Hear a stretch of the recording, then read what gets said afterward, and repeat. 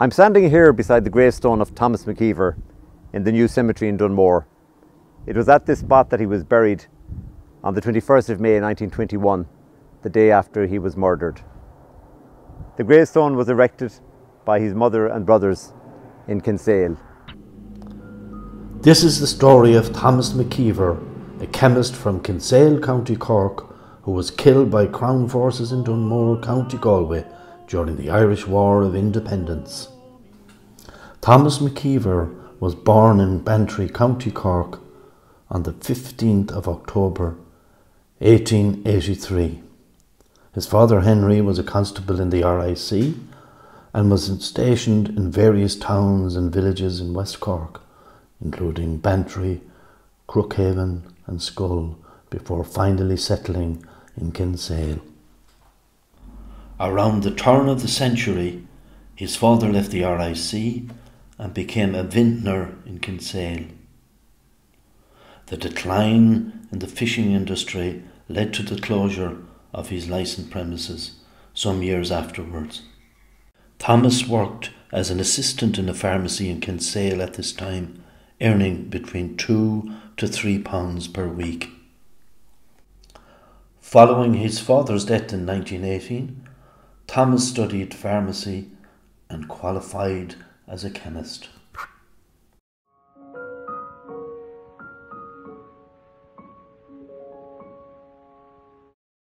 In October 1920, Thomas McEver came to Dunmore to manage Staffords Medical Hall. His arrival coincided with the commencement of a reign of terror in the country, as Black and Tans and auxiliaries were sent by Britain to mount a counter-insurgency against IRA activity. Although not actively involved in the struggle for independence, Thomas McEver strongly supported the nationalist cause. He had joined the Irish Volunteers in 1914 and was an active member of the Gaelic League, and he wore the fáinne to show his proficiency in the Irish language.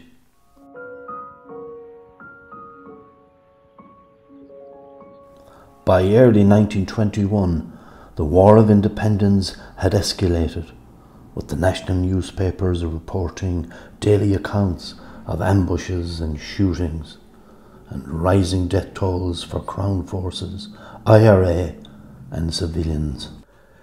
April 1921 saw a curfew imposed on Dunmore from the hours of 8 p.m. to 4 a.m. following an IRA attack on an RIC patrol on the Tuam Road near Brownsgrove, in which an RIC district inspector was injured. While in Dunmore, Thomas became a popular member of the community. Locals remembered him as friendly, unassuming and inoffensive. He was a daily mass goer and communicant, and sang in the local chapel choir. He also developed a relationship with the local woman, Tess Murray, a primary school teacher, and they became engaged only months after meeting. I'm standing here in Castle Street, Dunmore. This is the location where Glencoe House stood. Now, Glencoe House was one of the largest mansions of its type in the region. It was built by Farrell MacDonald, who owned a number of stores in the North Galway region. And at the time in 1921, Glencoe was occupied by J.J. Nestor, who was a grocer in the town and a leading member of the GAA. Thomas McEver was a lodger in this house, and in the early hours of Friday, the 20th of May 1921, he was taken from this house and brutally killed. In the early hours of Friday, the 20th of May 1921, Thomas McEver was unexpectedly awoken from his sleep in Glencoe to find 3 strangers around his bed. McEver shared the room with another lodger, James Gilmore, who worked as an excise officer. Gilmore stated that he was awoken at around 2 a.m. by voices in the room. He saw 3 men around McEver's bed. One had a flash lamp, one wore motor goggles, and one had a soft felt hat and overcoat. He heard them tell McEver to get up. He declined and wanted to know what they wanted with him.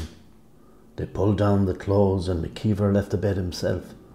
He put on his trousers, coat and waistcoat, and while putting on his boots, asked again what they wanted with him.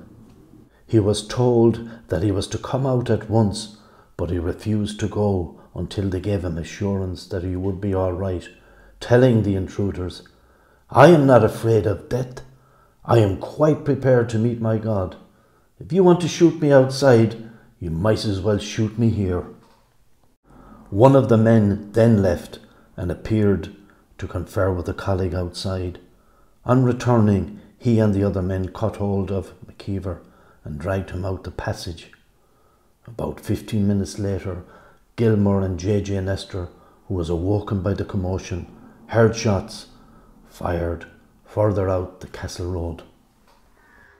This is the spot in Clooneen, about a half mile from Dunmore, where the body of Thomas McEver was found on the morning of Friday, the 20th of May, 1921. His body was found by local people at about 8 a.m. in the morning. He was lying here on his left side with numerous bullet wounds. He also had a sign across his chest stating "Traitor, killed by the IRA." Thomas McEver's murder caused huge shock and sadness in Dunmore. A military inquiry held at Tuam the following day described his death as being due to bullet wounds caused by a person or persons unknown. The local IRA immediately repudiated any involvement in his murder. Martin Mannion, an IRA officer in the local battalion, called to Dean Mackin, parish priest of Dunmore, and paid him £5 to say high mass for McEver. Dean Mackin obliged and even accused Crown forces from the pulpit of the murder of Thomas McEver. The commandant of the North Galway Brigade of the IRA also issued a letter stating that they had nothing to do with his murder. To this day, his death remains a mystery. He was an innocent man with no apparent enemies. He was more than likely killed by Black and Tans to simply further terrorise Irish people during the War of Independence.